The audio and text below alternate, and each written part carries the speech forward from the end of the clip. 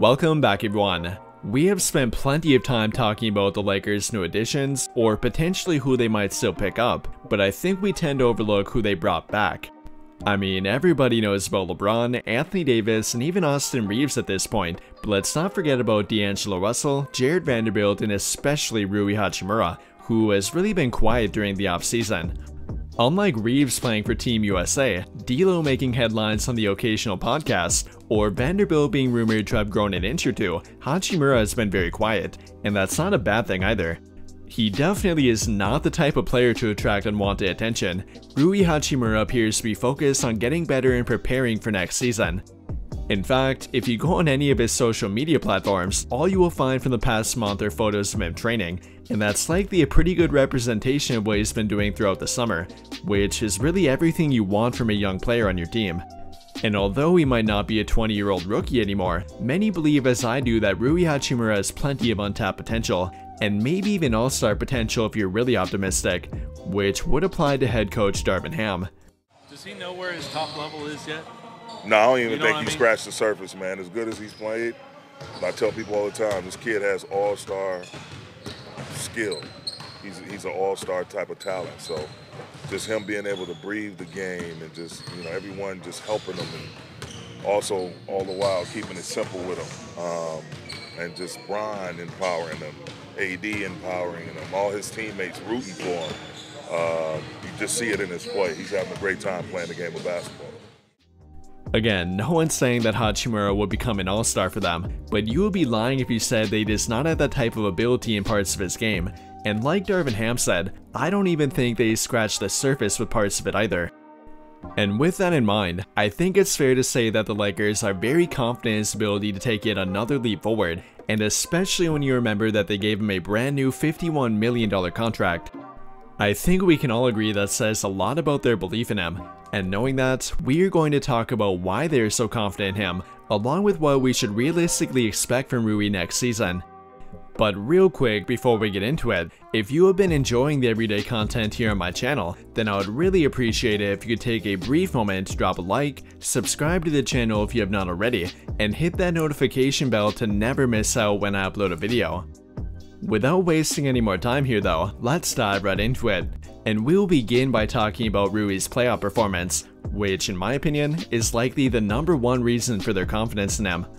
I mean, how could it not be? Rarely do role players elevate their game to that level during the playoffs, and especially not over that long of a duration. It's not like he only did it for a game or two either. Rui Hachimura was legitimately great throughout the entire postseason. He brought value off the bench, and even within their starting lineup for one game whenever they had him on the court. He came off the bench to average 14.5 points during round 1 against Memphis, and that included him knocking down 11 3-point shots and only 21 total attempts, which he was able to carry over into round 2 as well. Now, he did get played off the court defensively at times here, but he still managed to provide value in a more limited role. He shot 57% from the field and 55% from 3 against Golden State, nearly leading their entire team in both categories.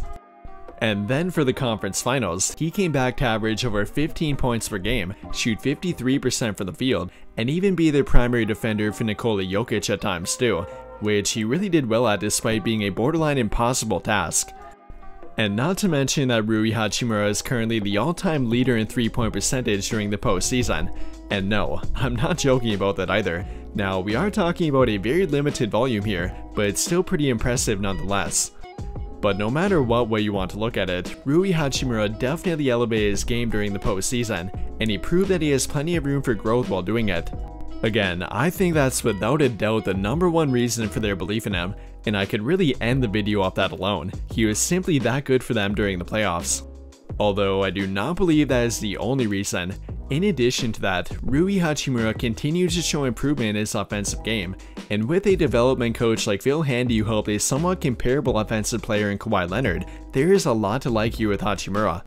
I mean, the guy can pretty much get off a shot whenever he wants to, and especially if we're talking about letting him cook in the mid-range area, where he is absolutely lethal.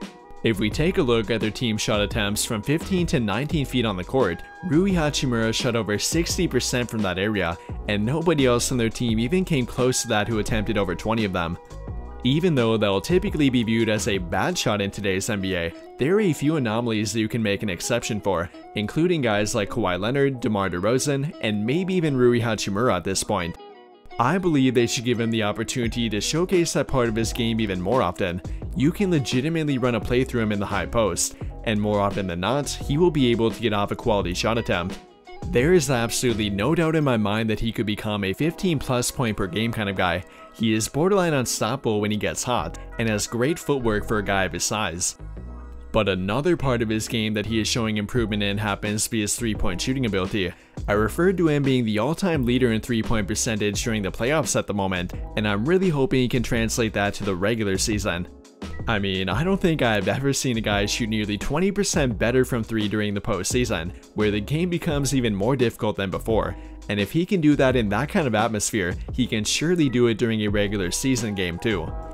Now, it's not like Rui Hachimura has been a bad 3-point shooter, but he's simply not been a very good one. He's currently a 34.7% shooter from 3 overall, and then a 34% shooter on corner 3 specifically, only slightly below league average. It really won't take much for him to improve his 3-point percentage, but I would like to see him become a higher volume 3-point shooter. Up until this point, he's only attempted around 3 of them per 36-minute average, but they really need him to be closer to taking around 5 of them. And then another issue for him happens to be how long he takes to get his shot off. Not only does he hesitate to shoot 3s at times, but he can take a while to get through his shooting motion. Now, he definitely has been showing improvement with that during the past couple of years now, but he still does have a little ways to go yet, and hopefully he can take another leap forward with it this season. After all, you kind of have to be a reliable 3-point shooter to play with LeBron and Anthony Davis, and especially if you're talking about finishing the game with them, which they will be looking at Rui Hachimura to do for them. But now moving on to the other side of the ball, and I think the Lakers may have found something here with Rui Hachimura. After acquiring him, they often use him in the wrong way on defense, attempting to have him defend perimeter players rather than bigger ones in the post. But after figuring that out, he instantly became much more valuable for them defensively. They often use him in more of a small ball center role on defense, and Rui Hachimura is more than able to hold his own down there. I think we often tend to forget how big he is. Rui Hachimura is 6'8" with a legitimate 230+ pound frame, and that helps him to be an effective defender near the rim. Because not only can he hold his own down there, but he can also be a good help side defender as well. He is not a great individual rim protector per se, but he can alter shots by playing help defense, which they found out during the postseason. And him being able to do that can directly benefit Anthony Davis. During certain matchups where it's more beneficial for AD to be a help defender, they can put Rui on the primary big. No, he won't stop them, but he can hold his own long enough until AD comes over to help out at the last second. In fact, Rui Hachimura is one of only 3 guys in their entire team to rank as a positive defender during both the playoffs and regular season, with the only other 2 being Anthony Davis and Austin Reeves. It might be kind of difficult to find the perfect matchup for him at times, but he will help you more than he will hurt you on defense, and especially if you know how to utilize them. But to wrap everything up here, I think the Lakers are very confident in Rui Hachimura going forward. Between what he showed during the postseason, the untapped potential he's got on offense, and then with them figuring out how to utilize him on defense, I believe he could be in line for a great year. But what do you guys think? How do you feel about Rui Hachimura going forward? And what are your expectations for him this season? Comment your thoughts down below. That will do it for this video though. Big thank you to those of you who took the time to watch until the end of this video, and until the end of all of my videos in general. I really hope you enjoyed it, and if you did, be sure to drop a like on the video, subscribe to the channel if you have not already, and turn on notifications to get notified right away when I drop a new video. But as always, thank you for watching and have a great day.